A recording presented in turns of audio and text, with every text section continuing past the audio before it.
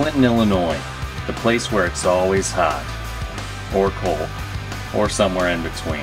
Listen, we have a bunch of cool places to go in this town. Dairy Queen, McDonald's, we have Walmart, there's a CVS pharmacy, hell, there's even a KFC, but the best is Jimmy John's. I think the reason I like Jimmy John's sandwiches so much is because my mom used to work there, and I didn't have any pillows at home, so she would grab Jimmy John's sandwiches and bring them home, and I would just use those as my pillows and my blanket sometimes. So in the middle of the night when I get hungry, I just turn over and, you know, and eat a Jimmy John's sandwich. I think the reason I love Jimmy John's so much is because, well, I was born in one. I came out of my mother's vagina and the doctor could tell I was very, very hungry.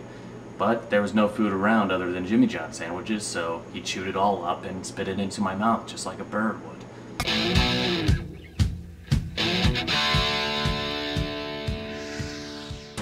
The funniest thing that ever happened to me at Jimmy John's is when a customer needed $6 back in change, but I gave him $7. Around 9 years old, I used to go to Jimmy John's just to hit on the women working. One time I wanted to get their attention really badly, so I bought a sandwich, went to the bathroom, stuck the sandwich in my pants, and walked back over to her and was like, "Oh, I just went to the bathroom. I must have got a huge boner in there."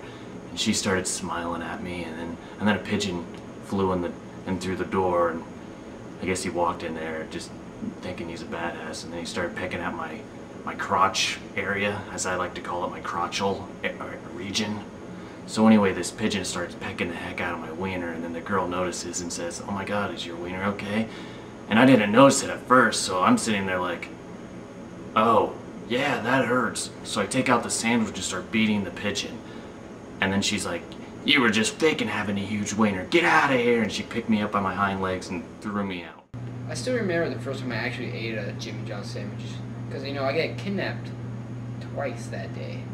And the second time, they're like, "Yo, either eat 3 Jimmy John's sandwiches or I'll electrocute you to death." And I was like, well, I don't really feel like dying, but then again, I'm not really hungry. Because, see, I got kidnapped earlier that day. They made me eat a whole bucket of butterscotch ice cream. So, anyway, well, I ate 3 sandwiches. I ate 3 of them. And then I threw them up. And then I died as count. So I ate my puke.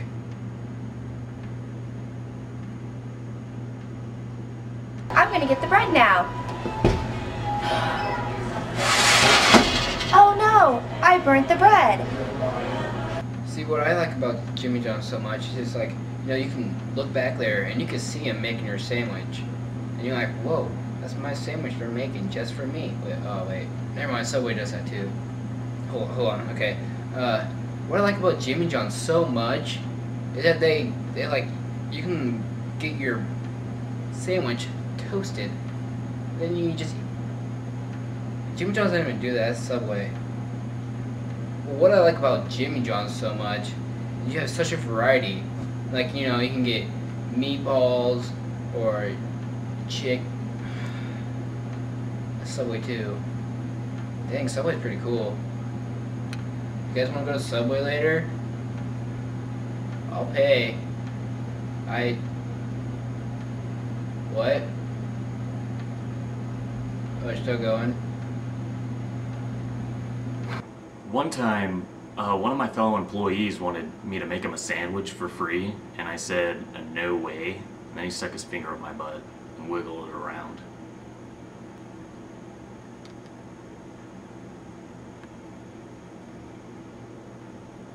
Crocky! One day before I came to work, I ate a shitload of grass. And we ran out of freaking lettuce. So what did I do? I puked all in the guy's sandwich. He didn't even notice anything happened. That's the most fucked up thing that ever happened to me here. When I was younger, my grandfather used to always tell me, "If you don't eat Jimmy John's, you're going straight to hell. So, if you're not going to eat here, start digging a hole right now, straight down there." So, you know, when I was younger, I didn't like tomatoes, and they used to always put tomatoes on their sandwiches. So I was like, well, gonna go dig a hole. So I dug a hole, and it's actually pretty deep now.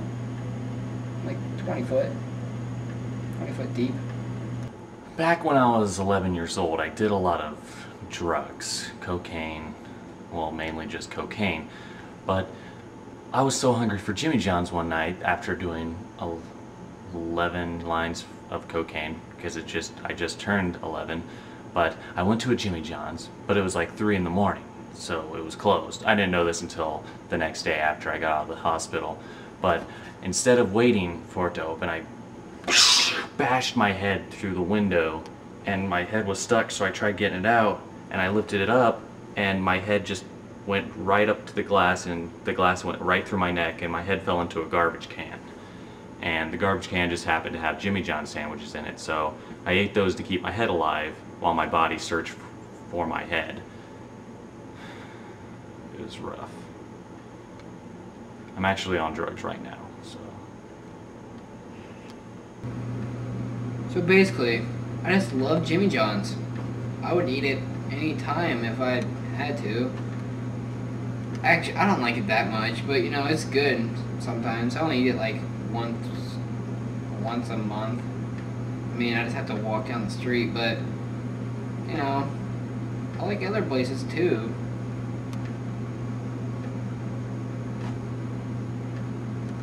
Jimmy John's is good though.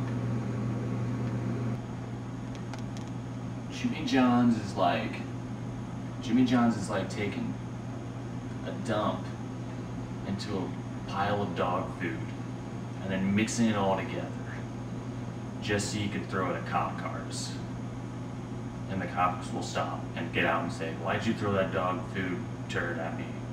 And that it's worth it. You know, it's worth all the trouble to get him to say that one line.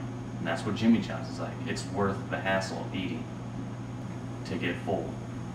You know, not that there's a hassle of eating the food because it's really yummy, but it's like that. It's like an equal.